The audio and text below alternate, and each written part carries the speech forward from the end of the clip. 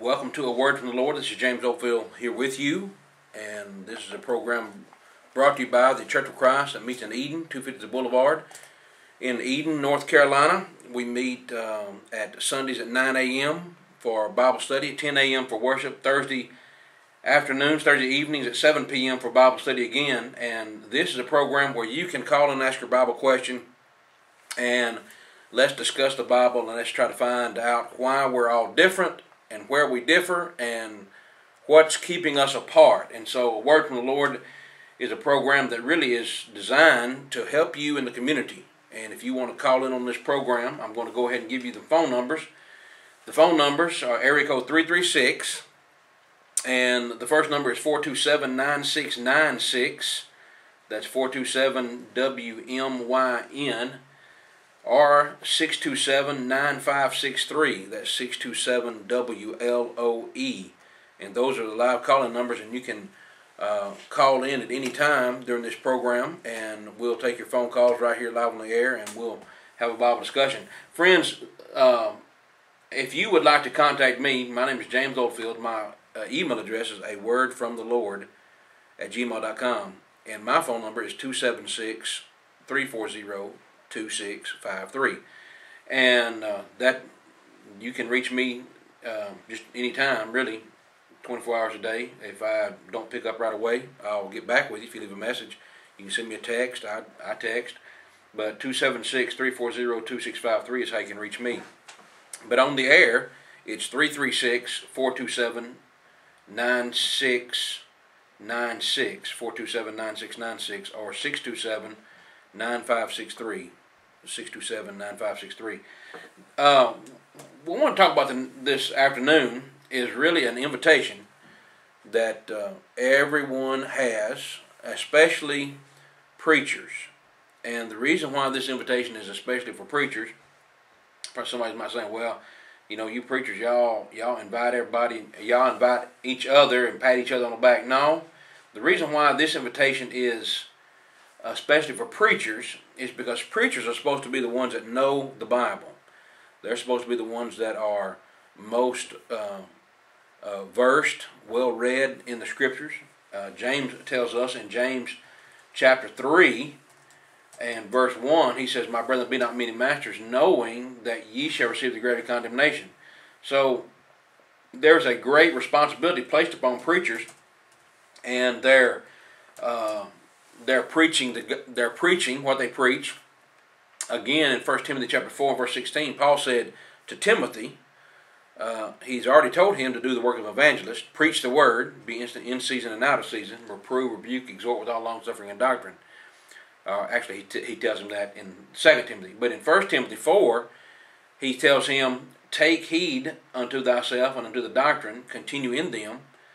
For in doing this thou shalt both save thyself and them that hear thee." So the reason why we're making this special invitation to preachers, bishops, rabbis, elders, whatever they may call themselves, is because you're the ones that are you have the responsibility of teaching people, and you have the responsibility placed upon you to make sure that what you're teaching is sound doctrine, that what you're doing is what God would have you do, because it's going to save you and them that hear you. And so everybody who's listening has a responsibility to know if what they're being told is the truth. I mean, Peter tells us to be ready to give an answer to every man that asketh you a reason of hope that's in you. And John tells us to try the spirits to see whether they be of God or not. That's 1 John 3 and verse 1. I think I missed that, but 4:1.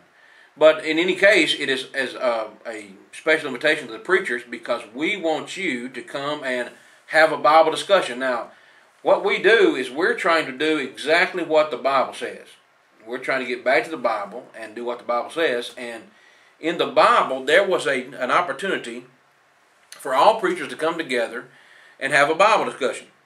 They actually had a big debate, a big discussion, and to see what God had to say on a particular matter. Now, before we actually get into that, I want to preface this by saying, or asking the question, is it wrong to discuss the Bible? I've had people tell me quite often, really, when you start having the Bible discussion with them, usually at some point in that discussion, it comes up and someone says, well, I don't want to argue the Scriptures. Now, up until that point, we haven't been arguing the Scriptures. Usually, the statement about I don't argue the Scriptures comes in when they can't explain why they believe something. Then all of a sudden what we've been doing is arguing. But up until that time, we were just having a conversation. And most of the time it's because the person is doing all the talking, and then when you ask a question, a follow-up question about what they believe, all of a sudden it turns to arguing the Scripture. But friends, is there something wrong with discussing the Bible? Is there something wrong with discussing, what you think or what you believe or what you conclusion you've come to on a particular verse, and seeing if someone else has something differing on you? But yet, oftentimes what happens is when you have a differing, let's just say a differing take, I don't want to say a differing opinion, but when you have an idea about what the Bible is saying that's different from someone else, all of a sudden now you're arguing the Scriptures. And again, it's the preachers that usually have this statement that's made, well, I don't argue the Scriptures.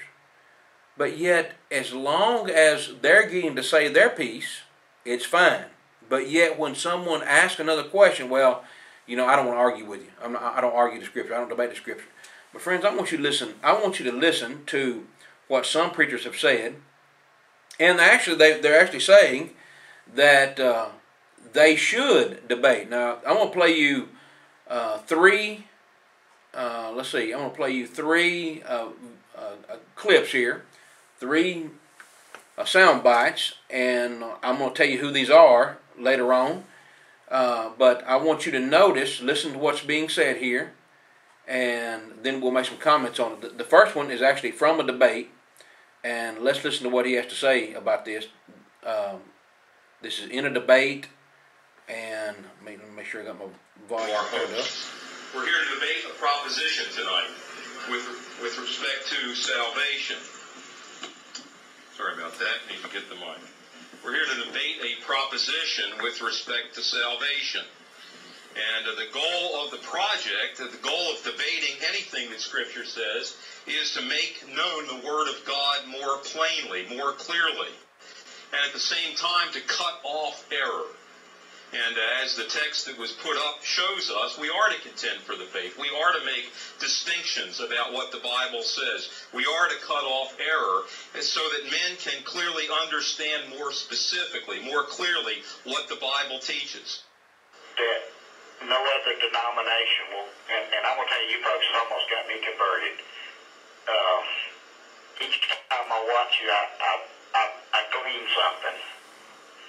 But why is it that no other denomination will go up against you head to head? I don't understand it. What are they afraid of?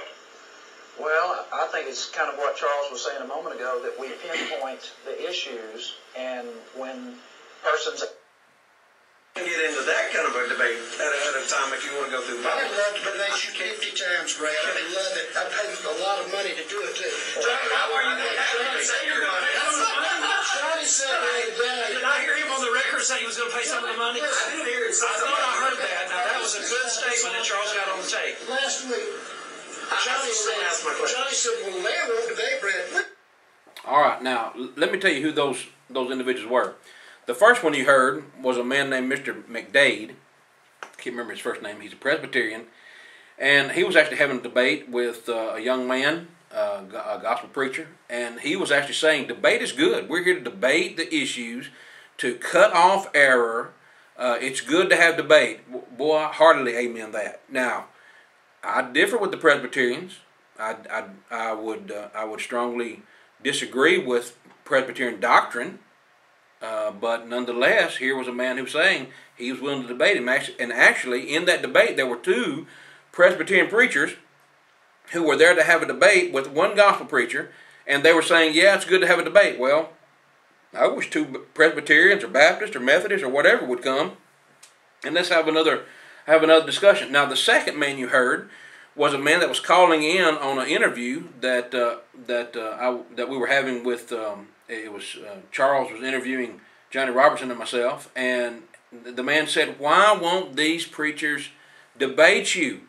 And so here's someone in the community that's actually saying, you know what, it's good to have a debate. I wish they would. The third person you heard was a man named Larry Serber. Now, Larry Serber, some of you may know Larry Serber. He lived in Stoneville, an atheist. He taught school in Eden for a number of years. I'm not sure what grade. I think 8th grade.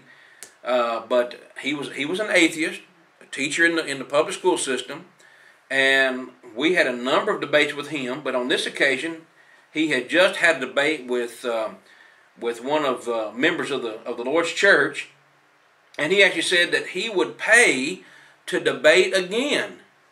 Now, here's an atheist that's actually saying, "I would pay to debate." Now, why is it that denominational preachers, bishops, rabbis, presbyters, or whatever you want to call them, why won't they make the offer? You know, I've said before, Larry Serber, as an atheist, had more faith than these denominational preachers, because at least he was willing to say, "Hey, record me, examine what I'm saying, don't misquote me. You know, record what I'm saying so that you can get it right, and let's debate. Let's come to an understanding of trying to find the truth." Now, Larry Serber, he never found the truth. I think he saw the truth very clearly, but he was out jogging a couple years ago and had a heart attack and died. So he's no longer with us in this life, but he certainly is. I guarantee you, he's still a great advocate of debate, and he wishes that he'd probably listen to more debates. But nonetheless, there's three folks from different facets, if you will. One was a preacher, one was somebody in the community, and here's one that was an atheist. And they're saying, "Hey, let's debate. Let's debate. You know, let's have some debate. Debate's good." But yet, when you talk to individuals who are preachers, and I don't know what they have to lose, but listen to what they will say when you ask them about debating, and you know, letting someone examine what they believe and what they teach. Now listen to what they say. I need to understand another thing. This is not going to be a debate. I made it plain the other day when I was a guest of Charles on the Buzz Wednesday afternoon, I believe it was, if I remember correctly. Someone called in wanting to know if I was going to debate a certain individual. Now, I don't believe God called me to debate. I believe God called me to preach the Word of God. And I want you to understand, first of all, what the Bible says about the word debate. Now, the Bible is plain, and it says things that a lot of people seem to miss or just ignore. First of all, let me point out that the word debate, and I mean the English word debate, is in the Word of God twice. One time in Romans 1:29, the word debate. The second time in 2 Corinthians chapter 12 and verse 20, and is translated debates. But the word in the original Greek is in the original Greek 9 times. If you want to look it up, it's the word E-R-I-S. And it's in the Word of God 9 times. Now, a lot of people can't understand why the same word in the original Greek is translated into different words in the English language. Now, first of all, this word that's translated debates in Romans chapter 1 and verse 29 plainly says, being filled with all unrighteousness and fornication and wickedness, covetousness, maliciousness, full of envy, murder, and debate. Excuse me. Now we see here where that word debate isn't too good. All right, that was Mr. Ralph Laws, and he had a program on the TV station in Martinsville for a short period of time. I think it took a little doing to finally get him to pay his bill, but nonetheless, he had a TV program on, and he said that he was going to allow, some back and forth and let us examined what he taught. He was all open for debate, and then he said he's not going to have debate. And he says Romans 1:29, the Bible condemns debate. But friends, what the Bible is condemning in Romans 1:29, and he's right about the Greek word there, it's eris.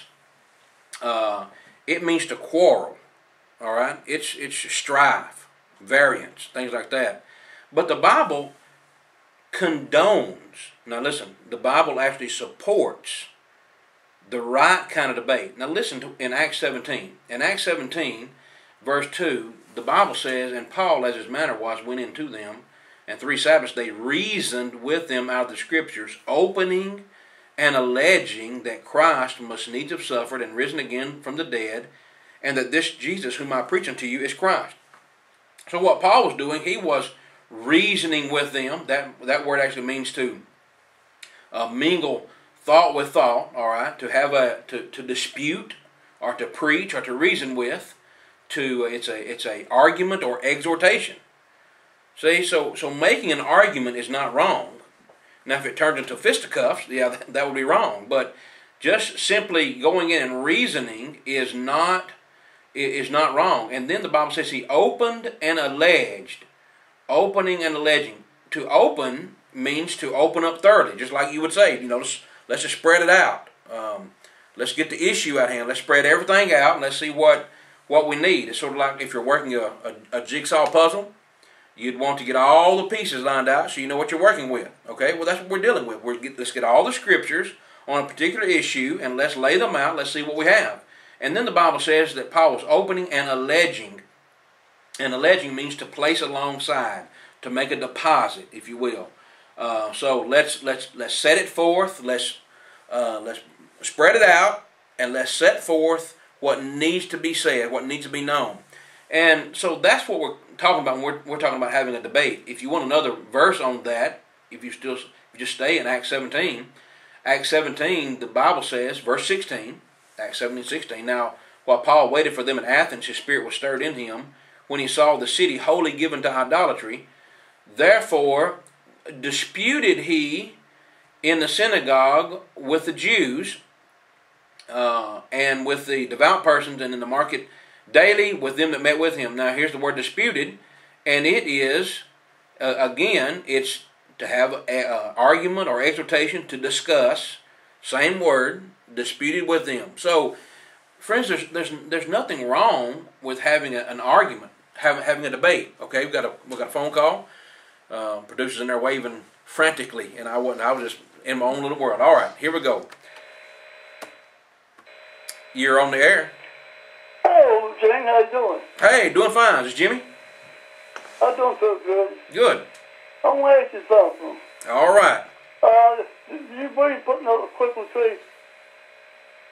Well, now, does this have? Let's stay on the topic. I'll answer that, but let's let our questions stay on topic, okay? All right. I don't have a problem putting up a Christmas tree. I don't celebrate Christ's birthday. Christ wasn't born on December 25th. But putting up a Christmas tree is no different than putting up any other kind of decorations for a season. Like some people put out pumpkins around their porch, or they may put up, I don't know, something for spring. So nothing wrong with a particular type of decoration. I don't celebrate Christmas like the world does, in the sense of it's Christ's birthday, but putting up a Christmas tree in of itself, no, there's nothing wrong with that in the Bible. All right, let me ask you this. All right. You sing a Christmas song in the church? No. You don't sing Christmas song? No. Well, if I don't celebrate Christ's birthday, why would I sing Christmas songs? You don't do that. You don't trust the Lord then. God make Christmas tree. God make Christmas song. I don't celebrate Christmas as Christ's birthday.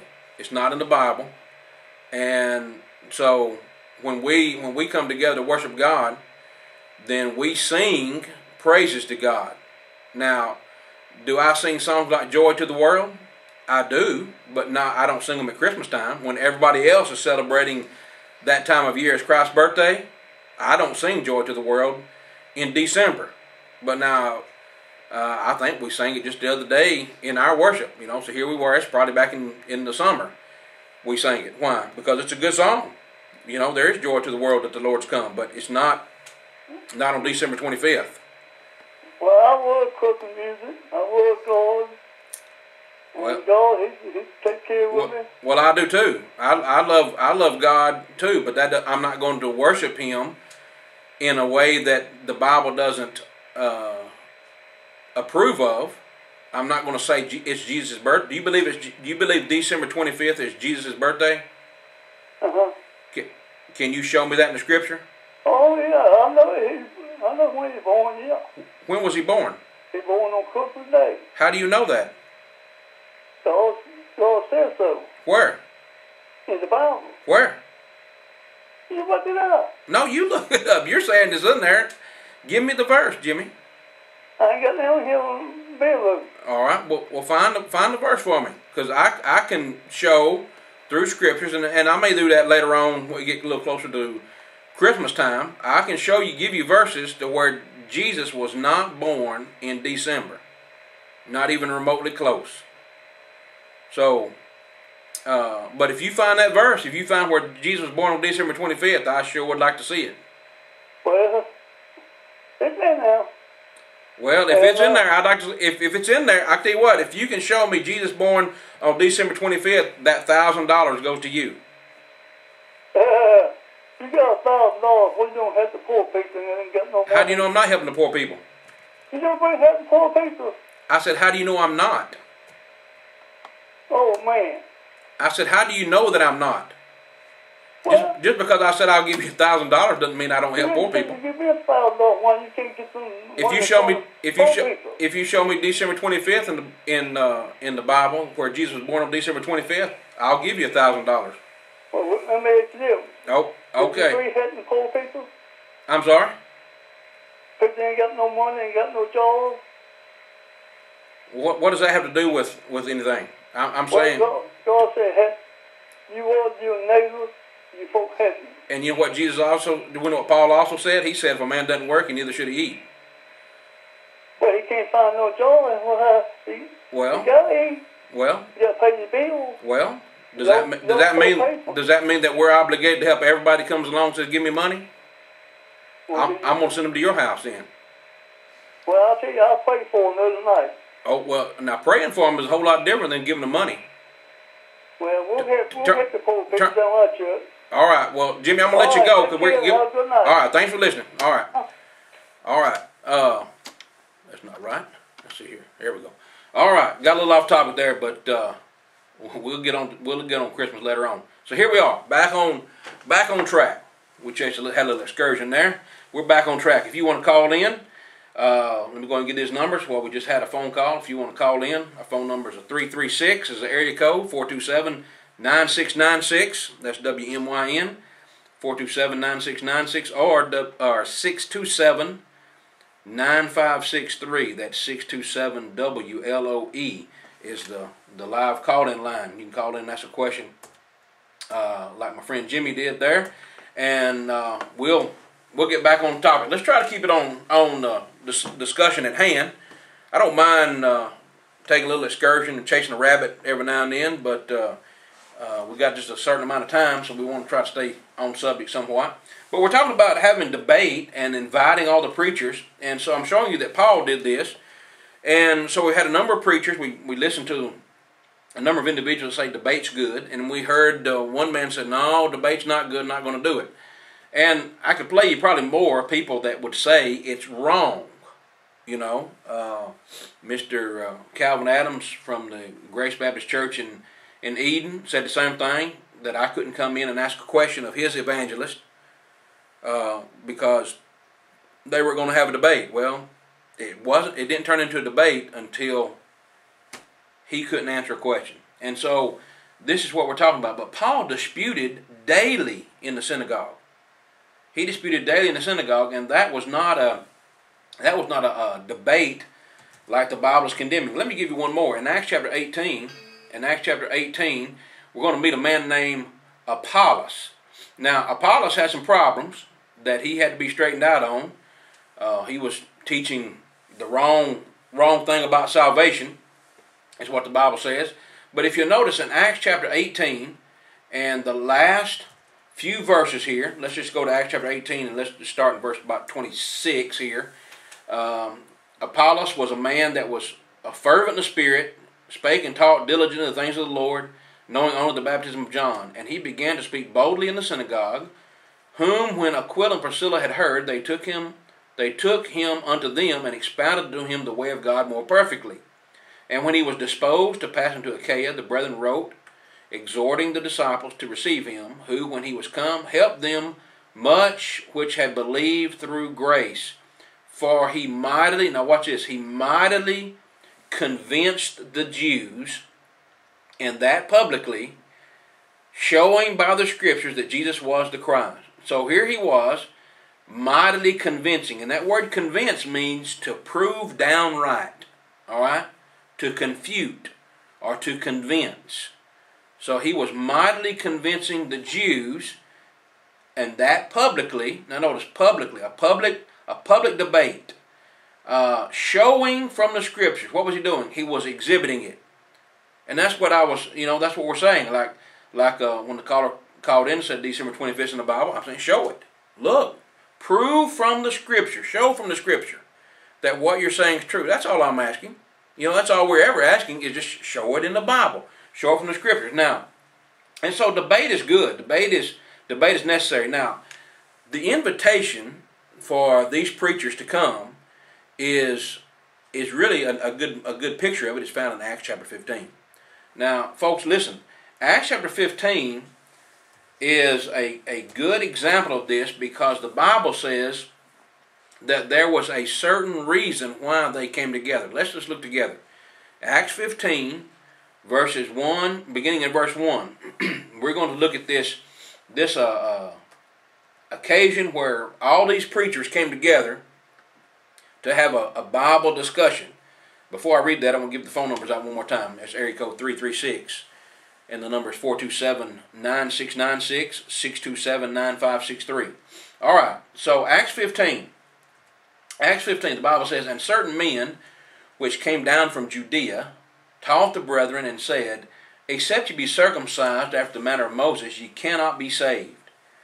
When therefore Paul and Barnabas had no small dissension and disputation with them, they determined that Paul and Barnabas and certain other of them should go up to Jerusalem unto the apostles and elders about this question. Now let's look at these words here. There was no small dissension. Now what that means is that's a controversy. That's a popular uprising or a particular position. All right. So they had a dissension and a disputation, and that word is a mutual questioning. Now, friends, this is all we're saying. If there is something that's being taught in the Bible, there's nothing wrong with having dissension and disputation. There's nothing wrong with that. All right, now let's read on in the text.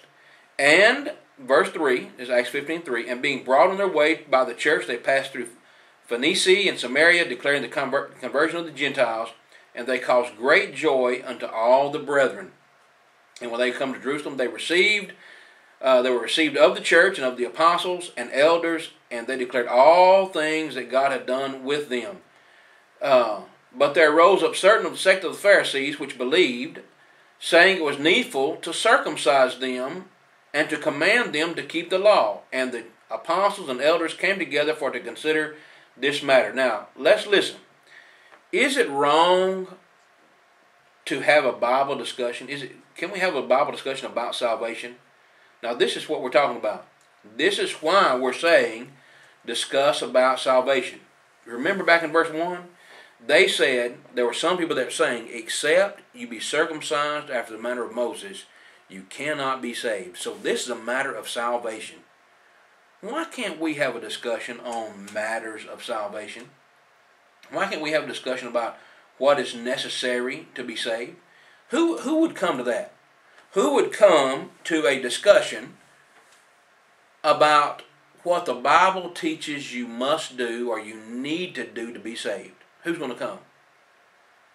Would your preacher come? Would your pastor come? would your bishop, rabbi, whoever it is that your elder that you look up to and that you listen to every Sunday, would he come? I know there's a lot of preachers that won't come. They just would not come. They would flat out tell you that we're not going to discuss it. Now, I wonder why. Because you have, in Acts 15, you have Paul and Barnabas and all these elders and other devout Christians coming together, and they're having a discussion on matters of salvation. So why wouldn't your preacher come? Would he come? And if he wouldn't, would you ask him why? Or would you think it's kind of curious that he wouldn't come? I would. But I think we can have a discussion on salvation, and it's one that we need to. But if your preacher won't come, friends, I'm going to say you should ask why. Now listen, they came to discuss matters of salvation. And if you'll notice, chapter 15, verse 1, they said, except they be circumcised, they cannot be saved. And again in verse 5, they said, it was needful to be circumcised and command them to keep the law of Moses. So we're talking about two things that were being discussed that one group of people were saying was needful, it was essential, it was necessary, and except you do these things, you cannot be saved. Now friends, there's a lot of things that the Bible says is necessary for our salvation that we would agree on. But there's some things that we're not going to agree on. Some people are going to say some things are necessary, and some people are going to say they're not. Like, for example, some people might say, well, you have to have the Holy Spirit to be saved. Well, I'm going to say I would disagree with that. Why don't we have a discussion on that? Why don't we have a discussion on that? Is it necessary for someone to receive the Holy Spirit in order to be saved? If so, let's have a discussion on it. That would be like the Pharisees saying, well, except you be circumcised. Well, you have a group over here saying, except you receive the Holy Spirit, you can't be saved. Oh, let's have a discussion on it. Let's have a debate on it. Now, I'll put myself in that mix. I'm going to say, because the Bible says this, and I can show this, but the Bible says, except you be baptized for the remission of sins, you cannot be saved. Now, somebody's going to take issue with that. Fine. That's great. You know what? That's the very thing, that's the very reason why they came together in Acts 15. They came together to discuss the things that were necessary for our salvation. All right? So why can't we do that? Why can't we have that discussion? Who would come? Is your preacher or are you so unconcerned about what the Bible says that is necessary for salvation that you wouldn't have a discussion with somebody on it? That you wouldn't even listen to an opposing view? That you wouldn't want to have anybody to tell you something different or contrary to what you ought to believe? Why would you be worried about that? In Acts 15, they did not worry about that at all. They were not troubled by it in the least. Now, listen, here is how they determined what was necessary. Now, friends, this is so important. The way you determine what's necessary, well, let's just listen to what they say. Let's come down to verse 15. If you have your Bibles, and I hope that you do, if you're sitting there listening to the radio or at a table or on the couch or in your easy chair, whatever, I hope you have your Bible in your lap and you're opening the Bible to Acts 15, verse 15. And listen to what the Bible says. And to this agreed the words of the prophets. Now, this is the same context of this big discussion that they're having about Gentiles and what Gentiles need to do to be saved and so forth. And to this agree the words of the prophets, as it is written, after this I will return, and I will build again the tabernacle of David, which is fallen down, and I will build again the ruins thereof, and I will set it up, that the residue of men might seek after the Lord, and all the Gentiles upon whom my name is called, saith the Lord, who doeth all these things, known unto God are all his works from the beginning of the world. Now, you say, well, James, that doesn't sound like about circumcision. That doesn't sound like salvation. Well, it does. Here's why. It has to do with the Gentiles. See, one of the questions they were having is, should Gentiles even receive the gospel? Now, that was a big that was a big debate, big discussion that was had way back in chapter 10. Should Gentiles receive the gospel? Should we go and talk to the Gentiles? Now, listen, this is why it's important. If you recall in Acts 15 and verse 7, listen to what Peter says. Peter said, he rose up, there had been much disputing, Acts 15 and verse 7, much disputing, and that word is a word we've already looked at, mutual questioning, discussion, reasoning. After there had been much discussion, much disputing, Peter rose up and said unto them, Men and brethren, ye know how that a good while ago God made choice among us, that the Gentiles by my mouth should hear the word of the gospel and believe. And God, which knoweth the hearts, bear them witness, giving them the Holy Ghost, even as he did unto us, and put no difference between us and them, purifying their hearts by faith. So here's Peter's argument. He says, look, number one, we know that Gentiles are supposed to receive the gospel because God made choice. God made choice a good while ago, God made choice among us that the Gentiles should hear the word of the gospel by Peter's mouth. And that, of course, is a reference to what happened in Acts chapter 10 with Cornelius. Now, friends, let's stop here. Can we have a discussion on Jews and Gentiles and what they must do to be saved? We need to have that. I mean, I think that is something that's necessary for salvation. It's a subject that's necessary to be had. And here's why I say that. Because there's a lot of individuals that would say, you know what, there's two different gospels. There's some people that say, well, Gentiles have one gospel and Jews have another gospel. And I would say, if you ask your preacher, he's probably going to tell you that. If you ask your preacher, why do we not baptize for the remission of sins? You know what he's going to say? That's for Jews. And he's going to say, we're Gentiles. Gentiles have another gospel. We have the gospel of faith. But friends, that's not what the Bible says. The Bible says, in Acts 15:7, Peter said that the Gentiles by my mouth should hear the word of the gospel and believe. Now, we need to have this discussion. See, because necessary things agree with what God has already said in another place. And the Gentiles were going to hear the gospel in order to be saved. Now, stay with me here. Let's go to Galatians chapter 3. Galatians chapter 3 and verse 8. All right? The Bible says, the scripture, foreseeing that God would justify the heathen through faith. Now, that word heathen is the same word translated Gentiles in other places. Same word. So let's just go ahead and say Gentiles. The scripture, foreseeing that God would justify the Gentiles through faith, preached before the gospel unto Abraham, saying, in thee shall all nations be blessed. Now, when God said to Abraham, in thee shall all nations be blessed, he was talking about in Christ. How do I know that? How do I know that? Because look what Paul says. Just come on down in Galatians 3. Come on down to Galatians 3, verse 16. To Abraham and his seeds were the promises made. And his seed were the promises made. He saith not unto seeds, as of many, but as of one, and to thy seed, which is Christ. So, when he said, in thee shall all nations be blessed, he's talking about in Christ. In Abraham's seed, all nations are going to be blessed. And Gentiles heard the same gospel, or they were going to hear the same gospel that the Jews heard.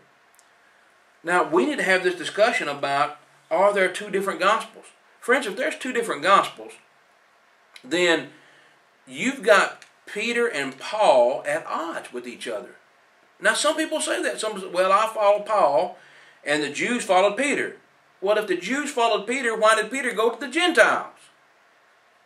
See how it is? Peter was the first one to go to the Gentiles and preach the gospel to them. And Paul comes along in Galatians chapter 1, and look what he says. Galatians chapter 1 and verse 7. He said, if someone comes and brings another gospel All right. Let's go ahead and, verse 6. I marvel that you are so soon removed from him that called you into the grace of Christ unto another gospel, which is not another, but there be some that trouble you, and would pervert the gospel of Christ. But though we or an angel from heaven preach any other gospel unto you than that which we have preached unto you, let him be accursed.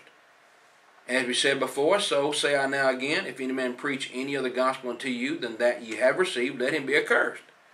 Now, if Peter was preaching another gospel, Paul is cursing him, because Paul is writing to the Galatians. Paul is writing to the churches of Galatia. Galatians 1, verse 1. All right? Or verse 2. The church of Galatia. And Peter wrote to the same people. 1 Peter chapter 1 and verse 1. Peter, an apostle of Jesus Christ, to the strangers scattered throughout Pontus and Galatia, Cappadocia, Asia, and Bithynia. The strangers. Those are Gentiles. Now, if Peter is preaching a different gospel than Paul did, Paul just cursed him. See what we're talking about, friends? We need to have this discussion. Because understanding who is going to be saved by the gospel, I would say it's pretty important, wouldn't you? I mean, if you said, well, what are some important things that you need to know about the gospel? Well, one's going to be who's going to be saved by it. Would be a good question. So let's see, are the Jews going to be saved by one gospel and the Gentiles saved by another gospel? That's not what the Bible doesn't say that. The Bible says the gospel. Romans 1 verse 16. Paul said, I'm not ashamed of the gospel of Christ, for it is the power of God unto salvation, to everyone that believeth, to the Jew first, and also to the Greek. The gospel is the power to save, to Jew and Gentile. Now, friends, don't we need to have that discussion? See, there's not another gospel. There's not a different gospel. So, will your preacher have that discussion? Now, the reason why I'm saying it's an invitation is because there's another microphone sitting right here across from me. There's another chair. There's an empty chair. As a matter of fact, there's 5 empty chairs in this room. And now, I don't know if they got 5 microphones, but I can assure you that we can accommodate if someone wants to have this discussion about what is necessary to salvation and who does it apply to. We'll accommodate it. I'll buy the airtime. I will have a discussion. Come right on up here to, I don't know what this hill's called, but I'm going to find out. I'm going to find out what this hill's called. And you know, we'll come up here to Rockingham County Hill. Mayadan Mountain. All right. High top Mayadan Mountain. Now, if you want to have that discussion, come on. We'll come up here to Mayadan Mountain. You know, they took Paul up to the Areopagus. That was a hill. We're going to take you to the mountain. All right? And let's have this discussion. Shouldn't we have that? In Acts 15 they did. They discussed matters of salvation. And so that's what we're saying. Things that God's already talked about and he agreed with. That's what we'll be doing, friends. We'll be saying, all right, let's find out what God said about this matter. Everything that God said about salvation, who can be saved, what's necessary for salvation, let's put it all out on the table. Let's spread it all out. If you've got a verse, that's one piece, we'll put into the puzzle. If you've got another verse, this is what's needed. All right, let's put it in the puzzle. And let's see if we can't put this big puzzle together about things about salvation, necessary for salvation. Now, that's what they did. Now, let me say this. Now, when they came together, they discussed things about importance. Let me show you how the Bible clearly shows that Gentiles were supposed to have this gospel, receive this gospel. If you back up to Acts chapter 11, Acts chapter 11 and verse 26. You know, you may remember this verse. You may know this verse. Acts 11:26. Did I say it right? Acts 11:26. And when he had found him, and I'm talking about Barnabas went to look for Saul, and when he had found him, he brought him unto Antioch. And it came to pass that a whole year they assembled themselves with the church, and taught much people, and the disciples were called Christians first at Antioch. Now, why is that verse significant? Well, here's why. Back up a few verses, And listen to what the Bible says. Back up to verse 17. Peter is giving a defense about what he's done. He's gone to Cornelius' house and he's been called on the carpet for it. And he's giving an explanation about why he did this. Excuse me. And he said, he shows that God has received the Gentiles just like he did the Jews. Now look at verse 18. And when they heard these things, that's the Jews, when they heard these things, they held their peace and glorified God, saying, Then hath God also to the Gentiles granted repentance unto life.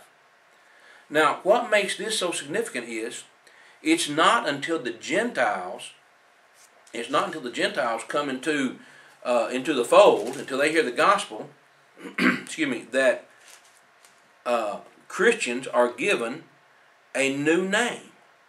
Now, what do you mean by that, James? What do you mean by given a new name?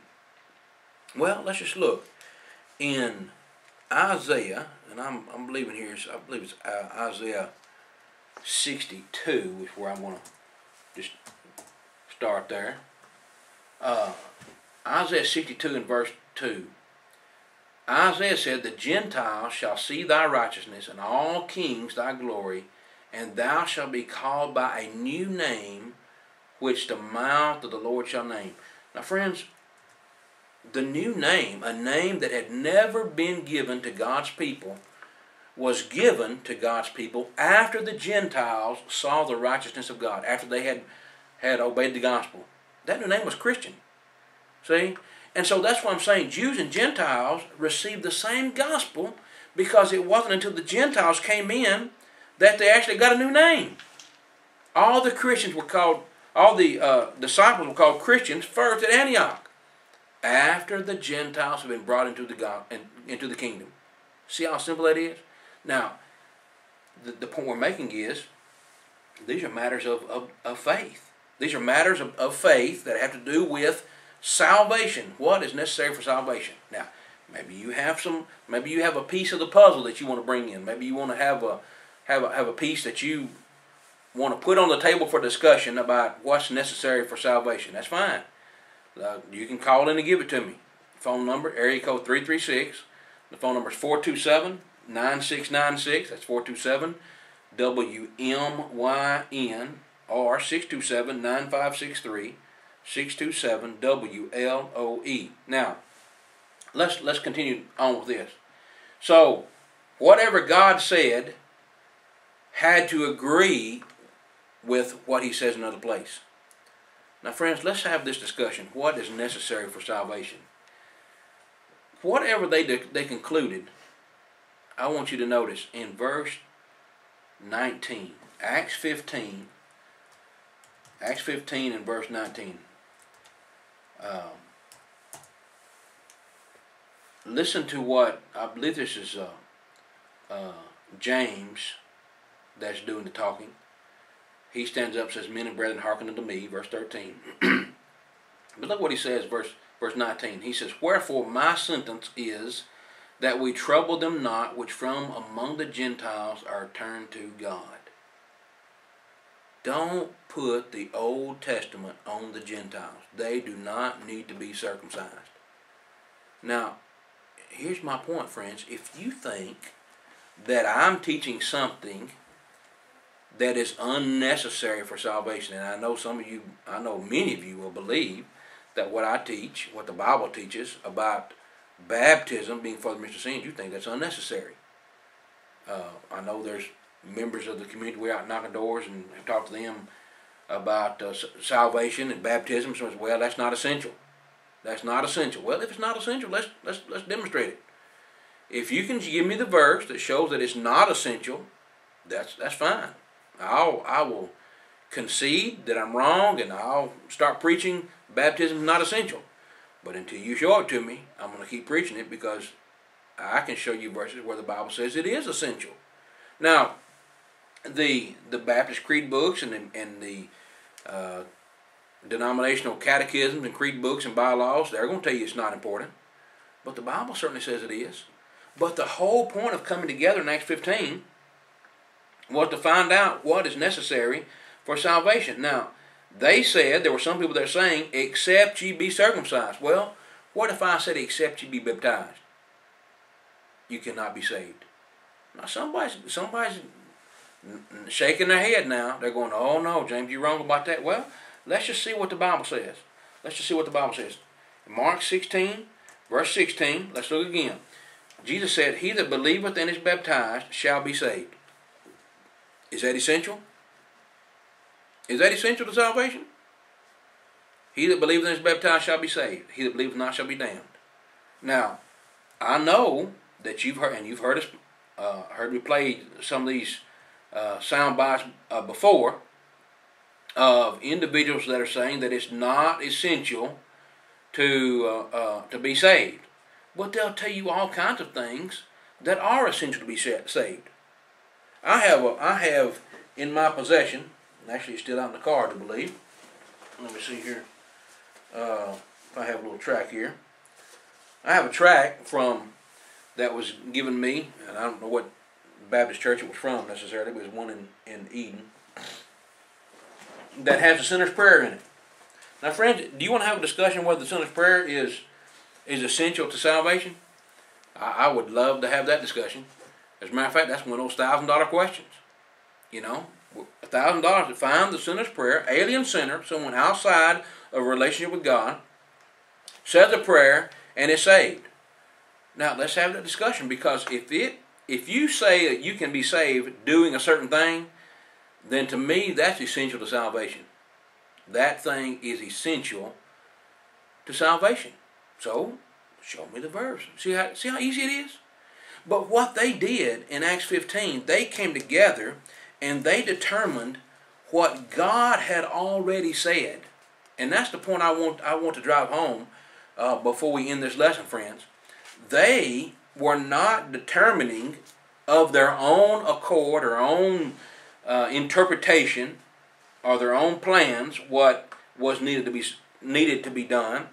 They were looking at what God had already said in order to determine if something was essential or not. And that's what I'm trying to get you to see. Your pastor, bishop, rabbi, whoever it may be, he's not giving you the whole counsel of God. He's not giving you everything on the Bible concerning your salvation. And I would, if I were you, I'd question, why not? Why do we not do something that the Bible clearly says should be done? In Acts 2 and verse 38, Acts 2 and verse 38, listen to what Peter says to these folks on the day of Pentecost. They've already preached, convicted them of killing the Christ, convinced them that they killed the Christ. When they heard this, they were preaching in their heart and said unto Peter and the rest of the apostles, men and brethren, what shall we do? Then Peter said unto them, repent and be baptized, every one of you, in the name of Jesus Christ, for the remission of sins, and ye shall receive the gift of the Holy Ghost. Now, let's have this discussion. Is baptism for remission of sins? Is repentance connected to baptism? Acts 2:38 says it is. Now, somebody wants to call in and says, well, James, it says ye shall receive the gift of the Holy Ghost. So there you go. You got to have the Holy Ghost to be saved. Well, let's have a discussion. Because I can show you there are a number of people who had repented and believed, repented, and were baptized that hadn't received the Holy Spirit. Now, were they saved? See that? Let's put all the pieces on the table. Let's open it. Let's allege it. Let's lay it out here. Let's dispute it. Let's discuss it. Let's have some dissension and some disputation. And let's find out what is necessary for salvation. All right? All right, friends, I'm going to give you the phone numbers one more time. We don't have much time. We got just a few minutes left. 336 is the area code. 336-427-9696. 427-9696. 627-9563. 627-9563. 627-WLOE is the way to remember that. All right, so let's have this discussion. Now,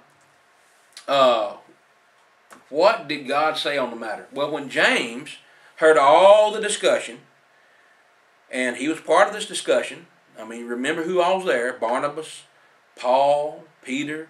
Hey, if they would get involved in something like that, wouldn't you? Shouldn't you?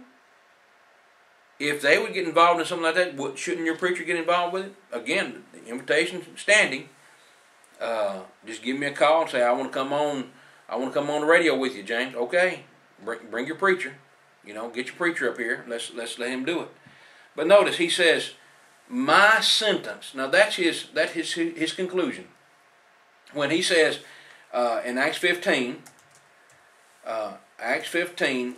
when James says, my sentence is this, he's actually coming to a conclusion about the matter. And that is, we don't bother, we don't trouble them which from the Gentiles are turned to God. So, his sentence, his decision, by implication, his condemnation. So if we can come to a conclusion, guess what? We're going to condemn everything that's not right. Now, friends, can't we have that same conclusion? Now, he based his conclusion upon the fact that there was nothing in God's word that commanded circumcision to be saved. Because listen to what he says. He says, for as much as we have heard that certain went out from among us, have troubled you with words, subverting your souls, saying ye must be circumcised and keep the law, to whom we gave no such commandment. Friends, if someone's telling you to do something that's not a commandment of God, it's subverting your souls, and it is troubling you, and it's not necessary for salvation. Now, if someone tells you, well, you need to say the sinner's prayer. Someone says, well, you need to hit the altar. You need to get down on the knee and pray through and get the Holy Spirit and roll around the floor. Friends, can you find that in the Scripture?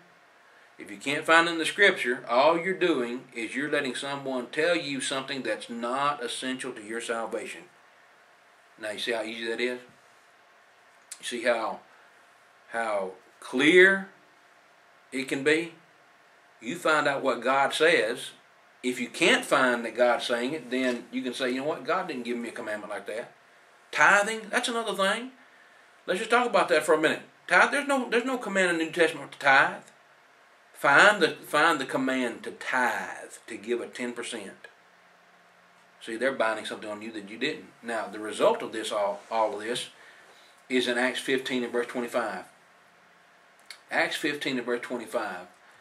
James says, it seemed good unto us, being assembled with one accord. Assembled with one accord.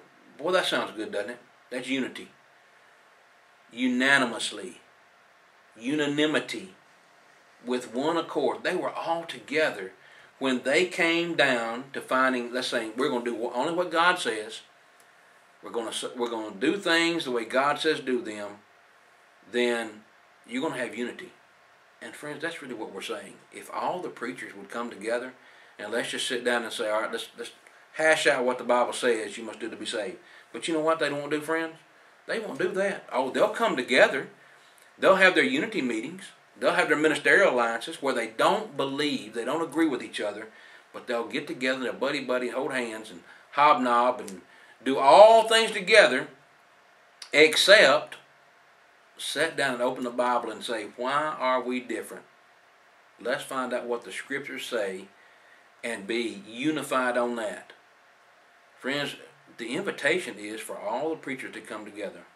The invitation is like in Acts 15, let's come together and end in one accord, be assembled in one accord and have the determination that what we're going to do is find out what God says on the matter, and if God didn't say anything on the matter, we're going to drop that.